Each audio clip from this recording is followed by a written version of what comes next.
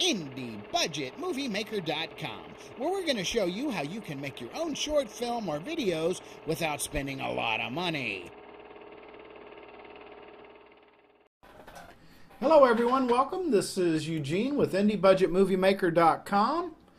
Today we're doing our basic Cinelerra tutorial. Going to show you just some basics about the program, what some of the windows are, how you can open up some files, load them into your timeline.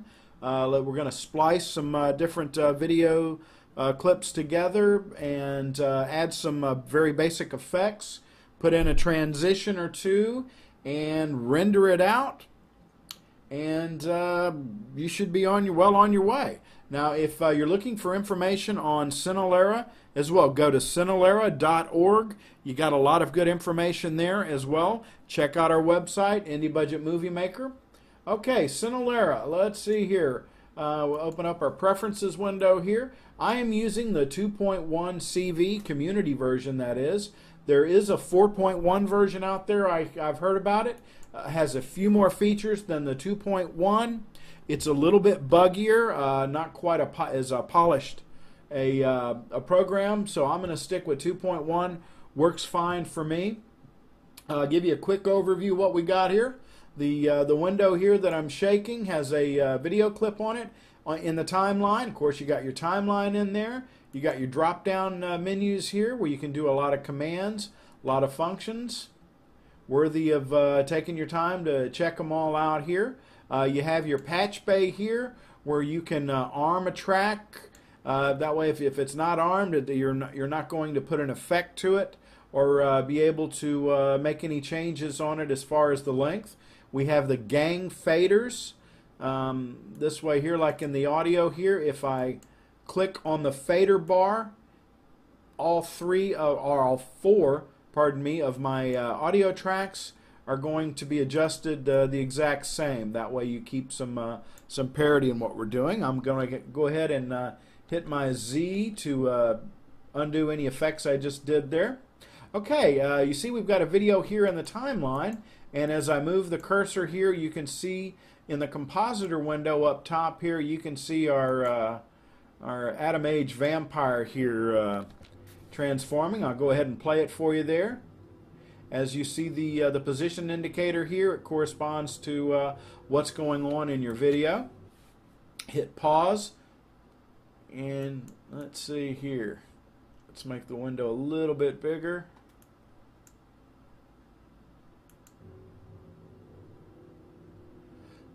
So we've got your player functions here where you can go ahead and advance one frame at a time. You can go ahead and fast forward it, or you can go all the way to the end of your clip or to the beginning with your rewind functions here. You've got some of your camera automation tools here. You've got your projector automation. That's where you can zoom in, zoom out, and pan across your video or your image. You've got your crop tool here, and your color selector here, and your toggle switch to show your tool info, which brings up your tool info. Like if we're on the camera automation there, it gives you the coordinates for it, and then the projector automation, it gives you the coordinates for it, and then as well your horizontal justification and your vertical justification as well. Let's go on to the viewer here. With your viewer, you can take a clip off your media pool here, drag it and drop. When you see the white box, it's on there. You've got the slider there where you can slide across it here. Let's say we wanted to crop this one here. At this point in time here, we can set an end point. And right there, if we wanted to set an out point, just the video that's between these 2 points here would be put on our timeline. Let's go to the timeline here and select an endpoint. We've got the green endpoint marker there, and when we hit splice, it automatically appears in our timeline there. So that's what your viewer is for. Go on to the resources here. You've got your media tab here, which shows you what media clips you have in this particular project you're working on. You have your audio effects, where you can do some audio sweetening and the like. change your audio to your liking. You've got your video effects where you can adjust things as brightness, contrast, hue, saturation. Check out the unsharp picture there. Sharp and quite a contrast, huh? Okay, we have all-in-one audio transition. I don't know if you can add more. I do the majority of my audio work in Audacity. I like that.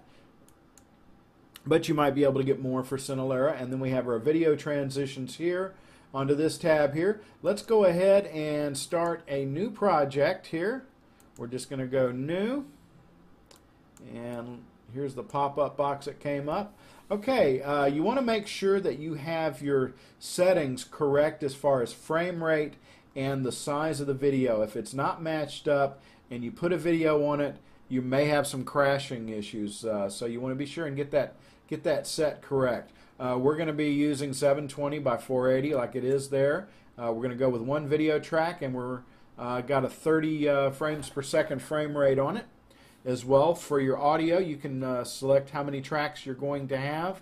Let's go ahead and give us 4 tracks here on this one here, and it's going to be stereo, and 48,000 on the sample rate there. So we've got a new project going. Let's go ahead and load some files here. All right, let's go ahead. Let's see. Who wants to see some Betty Page here? Let's do Betty Page. Let's do a freaky eyeball coming out of a guy.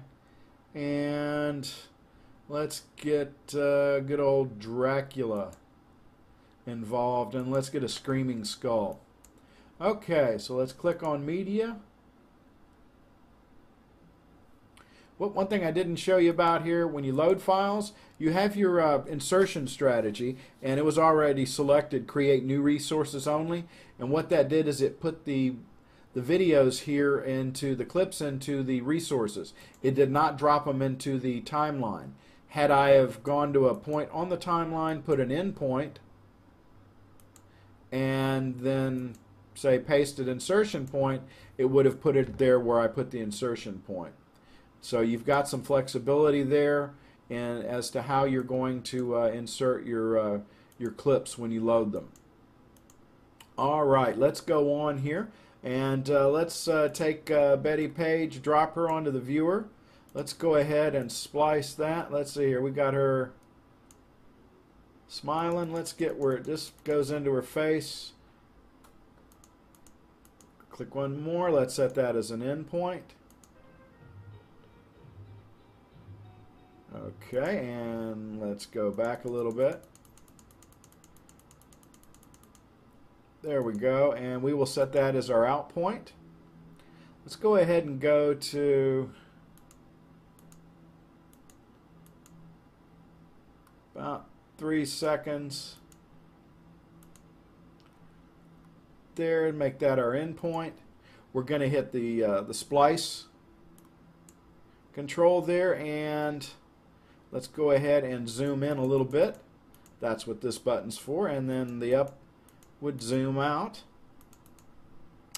And as well, another thing you can toggle is hit this symbol here, fit selection to display, and it kind of gives you a better view of things. Had I have just gone into use this selector here, selected part of it, fit selection to display, it zooms in the area that you've selected. Let's deselect that and fit it into the track. Let's go ahead and go to the end of our clip. Let's go ahead and put... All right, thanks for watching. That's it for part 1. Be sure and click on the link so you can watch part 2. Got any questions? Put them down below. Check out our website. Thanks again. And I just want to say a great big thank you to each and every one of you for dropping by today. Now, y'all drive careful. Come back and see us, and you can always check out our website,